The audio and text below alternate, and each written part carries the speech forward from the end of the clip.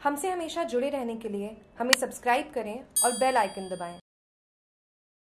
पाली जिले के पुलिस थाना शिवपुरा ने तस्करों के अड्डे पर दबिश देकर 3 तस्करों व 2 स्कॉर्पियो गाड़ी के साथ 3 किलो 600 ग्राम अवैध अफीम, 8 किलोग्राम डोडा पोस्ट, 1 बंदूक व 5 जिंदा कारतूस के साथ गिरफ्तार किया गया है। पाली जिला पुलिस अधीक्षक राहुल कोटोगी, अतिरिक्त पुलिस अधीक्षक रामेश्वर लाल के निर्देशानुसार सोजत पुलिस उप अधीक्षक डॉक्टर हेमंत कुमार के सुपरविजन में लोकल व स्पेशल एक्ट की कार्रवाई कर अवैध अफीम 3 किलो 600 ग्राम व 8 किलोग्राम डोडा पोस्ट व 1 बंदूक के साथ 5 जिंदा कारतूस सहित 3 को गिरफ्तार किया गया है। उनके कब्जे से अवैध अफीम, डोडा पोस्ट, 2 स्कॉर्पियो जब्त की गई है। शिवपुरा थाना अधिकारी अमराराम में जाब्ता द्वारा मुखबिर की सूचना मिली कि बिशोई की ठानी सरहद भाणिया स्थित एक खेत में पक्का परिसर बना हुआ है जिसमें अवैध डोडा पोस्ट की अफीम हो सकती है। इत्तला पर शिवपुरा थाना अधिकारी अमराराम में जाब्ता भाणिया पहुंचकर दबिश दी तो वहां पर तलाशी के दौरान 3 किलो 600 ग्राम अफीम, 8 किलोग्राम डोडा पोस्ट, 1 बंदूक व 5 जिंदा कारतूस के साथ 3 तस्करों को गिरफ्तार किया गया है। उच्च अधिकारियों के निर्देशानुसार अग्रिम अनुसंधान रामेश्वर भाटी सोजत थाना अधिकारी को सौंपी गई है। सोजत पुलिस उप अधीक्षक डॉक्टर हेमंत कुमार ने बताया कि थाना शिवपुरा द्वारा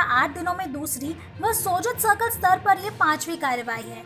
इस कार्रवाई से पश्चिमी राजस्थान के संपूर्ण माफिया नेटवर्क खुलने की प्रबल संभावना है। सोजत सर्कल द्वारा की जा रही ताबड़तोड़ कार्रवाई से तस्करों में खलबली मची हुई है। इस प्रकार की कार्यवाही अग्रमी भी जारी रहेगी। जागरूक टीवी के लिए सोजत रोड से बाबूलाल पवार की रिपोर्ट।